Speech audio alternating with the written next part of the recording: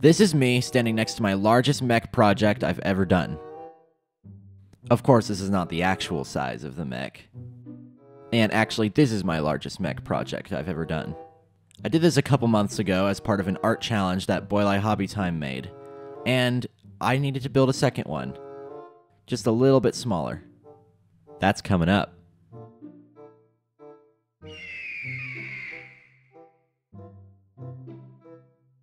Before we dive in, I just wanted to show you. This mech started out its life like this. An 8-pound popcorn container that I had lying around. I didn't want this to go to waste, so I just decided to turn it into a mech. And then recently, I found another container. This is a soap container from the grocery store. 33 fluid ounces of soap, and it was just screaming for a pair of legs. So that's what I'm gonna do with it. After removing the labels from both sides of the container, I sanded it down so the glue would have something to hold on to. Then I marked out some holes where I was going to cut to mount this cardboard tube into it so I would have some nice core strength. I wanted to have a door and a porch on the back, but I can't put them on with this handle in the way, so we're just going to cut it off and patch up those holes later.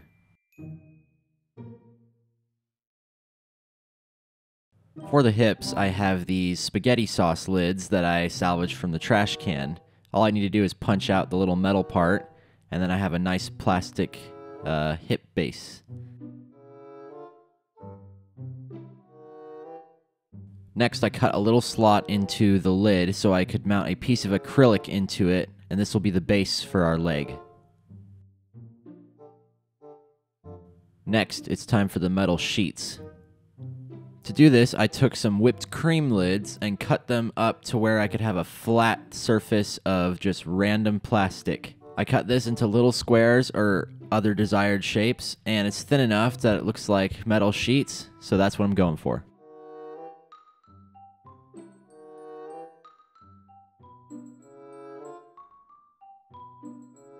Now there's this gap on the front of the bottle that I couldn't work around, so I had to plug it up with some cardboard, and we'll cover it up with some plastic later.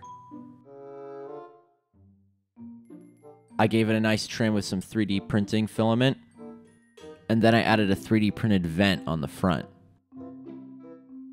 Next, I'm making an eye, because this is not just a regular mech, this is in fact a droid mech. To make the main eye, I cut up the end of a pen cap and the lens of a toy camera, then glued them both together and glued that onto a broth cap. And then I glued that to the face of the mech. Next, I added a bunch of 3D printed details. One thing you're going to notice is I added a lot of 3D printed details on this one.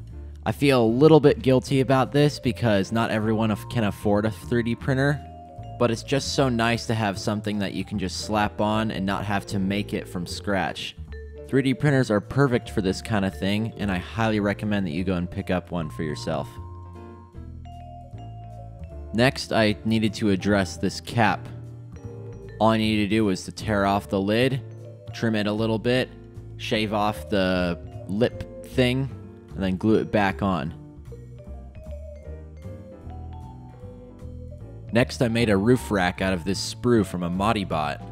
I just needed to trim off the nubs, and then we've got a perfect square for our roof rack.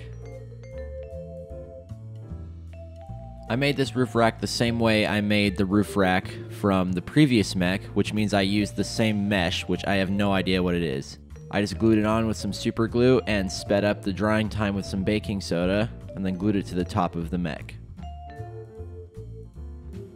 Now I wanted to skip leg day, but these skinny legs need some beefing up. So I took some more pieces of acrylic, this time they were a little bit skinnier, and I put one on each side of the leg. Now the feet were kind of a problem for me until I found this in my bits box. This is the fun part about garbage hunting, is that you always get to find interesting bits on the inside. After just taking off the cap of this Loctite bottle, you can discover that they don't actually put as much super glue in it as it looks. Then after digging in it some more, you can pull out this blue piece, and oh boy, this is some pretty good garbage. This squeeze mechanism means I don't have to work 3 times as hard as I would have to make the feet, and it's so much easier just to clip it off and glue it on. And bonus, it stands on its own. Nice. Next, I added a 3D printed door to the back, and then I also added a porch made of coffee stirring sticks. This is a neat trick I picked up from Studson Studio. He is a huge inspiration of mine. Then I add a chimney on the side. This is for like a wood-burning stove, maybe. Then I add a smokestack on the side, made of a marker cap, some more 3D printed details, and a flashlight reflector thing. I'm not really sure what you'd call this, but it worked pretty well, so that's why I used it. I added some false joints to the legs out of some broth caps. I did the same thing on the first mech as well. I've had this push-pop cap for years, and it's just been aching for something, and I finally decided to use it and turn it into a oil tank of some sort. I just glued some broth caps on each side, then glued it to the back, and this is also a bonus to hide the hideous hole I made.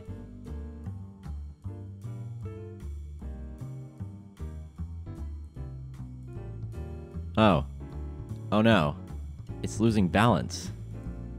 Well, that's not gonna work. Well, I'll just have to sneak some hot glue and some metal nuts on the end, and then we'll have it all balanced again. Then I added extra details here and there, like a boiler on the end, a small vent for that cap hole, a plastic fog light that I had on hand, and some handrails, because the last thing you want is to fall off of a 12-foot moving object and then hit your face on a rock. So, handrails are a must. Next, to cover up this hideous hole I made, I'm using a baby food container lid that I had on hand. Then I'm topping that off with a lid from a salt grinder, I think. I'm also adding a wooden mast in the middle because I really just like the looks of masts. Then I'm just adding random details here and there, like vents, doors, and vents, and doors, and stuff like that.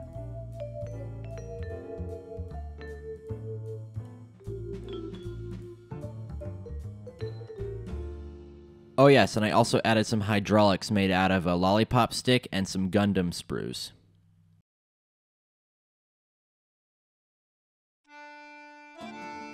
Oh yes, and another water tank because I'm redundant and I've done it 3 times already. I also added some wire just to fill in that gap between the lid and the bottle. And then I added some random bits on the roof rack. Let me know in the comments what you think this stuff could be used for.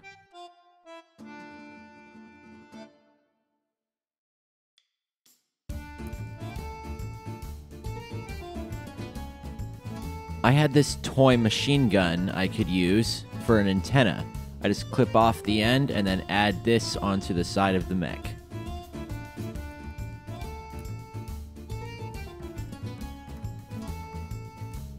Then I added those famous rhinestone rivets to all the panels.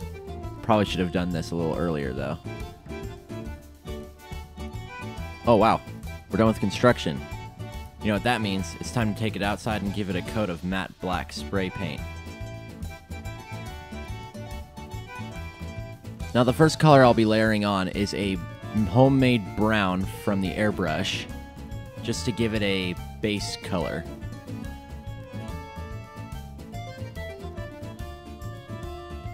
Then I'm covering up 50% of everything with a sort of metallic gunmetal blue. Then stippling on a boring regular red. Then stippling on some regular silver. A yellow for all of the tanks. A bronze because everybody loves a good bronze. A silver gunmetal. A copper around the legs. And some brass because why not? Also a little bit of black for the main smokestack. I also added a little bit of yellow to the light, but I actually hate how it turned out, so I'm going to cover it up later.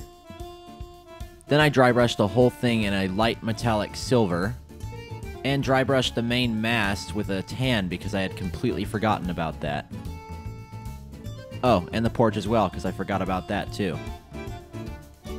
I also painted the inside of the mech eye black, you'll see why in a minute. And then I gave everything a nice dirty black wash for detail. Oh yes, and I filled in the eye with some UV resin. The black paint makes it so you can't see very far into the eye.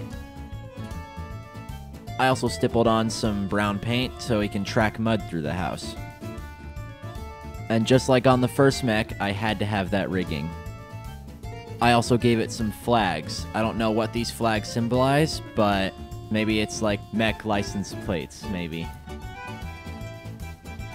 I locked them into their shapes with some Mod Podge, and then after that was dry, I painted them in a blue and an orange. Then I added some Bill Making Stuff rust spots to all of the places that I thought they could use it. Thanks, Bill. Then I dry brushed the feet in a sort of beastie brown. Then I tied all the colors together with a dark brown paint through the airbrush. Just a light pass, though. We don't want to lose all the paint we just put on. And then after this, the model was finished.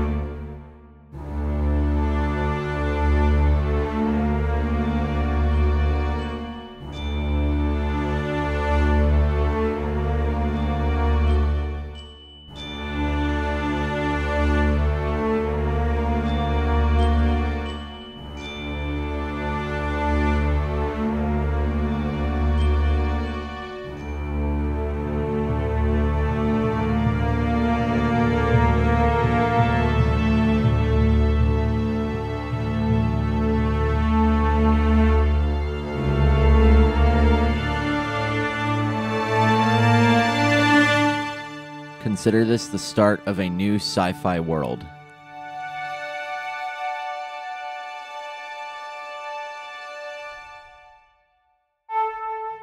Well, that's it for this one.